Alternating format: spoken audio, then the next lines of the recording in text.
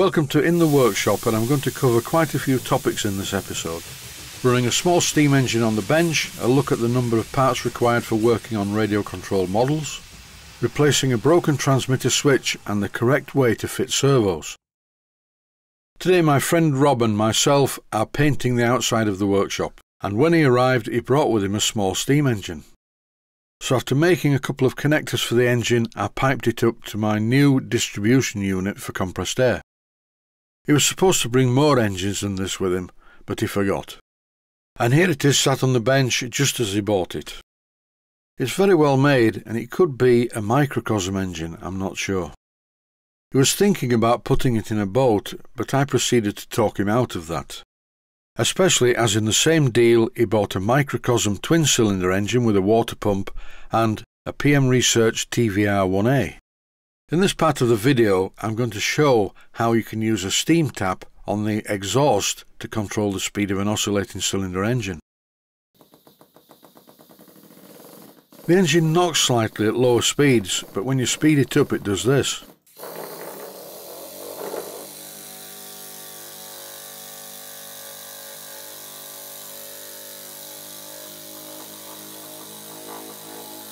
This is a very impressive piece of engineering to run at this speed and as smoothly as it does. The black oil that's appearing on the port face tells me that this engine hasn't done a lot of running, and the cylinder and the port face is not fully broken in. And where's the black oil coming from? Well, it isn't black to start with, it's coming from the pipe. I always put some oil in the air line before I run a steam engine. But even in this condition the engine runs very well. It's unusual to see a gland nut fitted to an oscillating cylinder engine. I like the idea of the large mass of brass in the centre for a bit more inertia. As a general rule with a miniature steam engine, when the oil retains its original colour, then the engine is fully run in. With an oscillating cylinder engine, depending on which inlet or outlet you connect the air line or steam line to, this controls the direction that the engine runs in. To use this engine successfully as a power unit in a model boat, it would really need to be fitted with a regulator to control the steam admission by radio control. And if the boat stopped in the middle of the lake, it wouldn't be self-starting anyway. I really do recommend twin-cylinder steam engines for radio-controlled model boats. And now onto the subject of radio control. This is not a steamboat, this is my laser yacht. And if you've never had a go at radio-controlled yachting, I highly recommend it. For radio control, whether it be aircraft, boats or cars, you need quite a lot of equipment that you don't need for steam engines. Pretty much most of the stuff here is for my radio control aeroplane, and I didn't put my transmitter in the shot either. You need a battery charger, an electric starter, fuel, batteries for the radio receiver, or if the motive power is electric, you do of course need a motor battery. For the job I'm doing, I needed some canopy glue, some 5-minute epoxy, a fuel tank, more servos, a power panel. The list goes on, but it's great fun. It's time now to clear all of this stuff away because I need to use the workbench to repair a transmitter that I recently bought. As you can see, the green top switch is the one that came out of it and it's broken. When I looked at this I was slightly concerned because the switch has a circuit board soldered to it.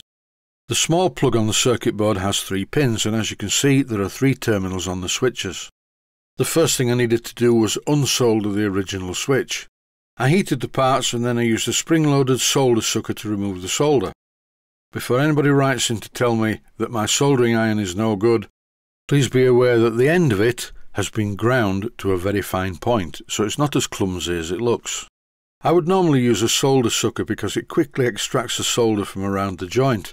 But a few viewers recommended this stuff. It's solder wick, and I didn't know I had any, but I found some.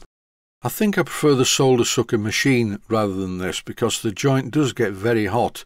Even though the solder braid acts as a heat shunt, it doesn't extract the solder quite as quickly as the air pump. In order to fit this circuit board to the new switch, I had to grind the terminals down a little bit.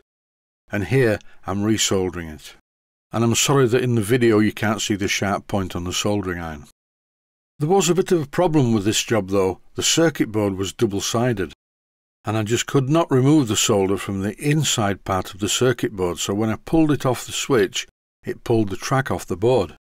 This wasn't too much of a problem, except that I had to solder a very fine wire from the rear of the centre pin of the connector to the centre pin of the switch, and this worked out okay.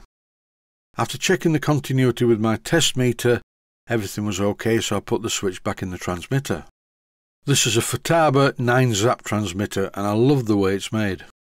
I've fitted it with a 2.4 GHz module in the back. I've already shown the way I fitted it in a previous video. In this clip I'm binding the module to a DSM-2 receiver. And everything works okay, which is more than I can say for my video camera when that broke. That's in bits in a box in the studio. This job was successful though, and now I can refit the receiver into where it's going, into my laser yacht. I've fitted a very heavy duty battery in this boat. It's a 6-volt nickel metal hydride battery, and its capacity is 4300 mAh. I'm using a 6-volt battery just for the speed and power, as I need plenty of power for the large sail winch, and also the rudder's quite big too. Using a small piece of gaffer tape, I stuck a battery condition meter on top of the battery and replaced the cap. Here you can see the speed of movement that's available by using 6 volts. Now, after many years, my laser yacht is ready to sail, and I will do this as soon as it stops raining. I wanted to make a video showing how to fit servos. In this case, I'm fitting servos to a plastic servo tray, and I need to cut out all the parts, but please be aware you do not cut out the centre bit between the two main servos. Just about every time I work on a model that someone sent me that's fitted with radio control, the servo installation is wrong. Whether you're fitting servos to a plastic servo tray like this one or screwing them down onto wooden bearers, the principle is identical. Each servo needs 4 grommets, whether they're this type or the individual ones. And this is the part that most people get wrong. You fit the metal eyelets from underneath like this. The reason that the larger part of the eyelet is underneath is so that when you tighten the screw, the eyelet cannot be pushed into the wooden or plastic bearer. Fitting servos into a servo tray really is quite different to fitting to wooden bearers, but the principle is identical. When fitting servos to wooden bearers, if you notice, the screws that are supplied with the servo have a specially shaped head with a flange on it. The whole point of the grommet mounting system is shock absorption from whatever's vibrating in the model. After fitting the servos into the servo tray, I removed the arms, because when I power up these servos, if the arms move in the wrong direction, they will foul each other and may damage the gears. For this application, these 2 servos are for the rudder and elevator, and then I fitted the third one, which operates the throttle on the engine. And that's it for this episode, and now you know how to do it. May all your servo operations be successful. Stay healthy, thanks for watching, and I hope you found it useful.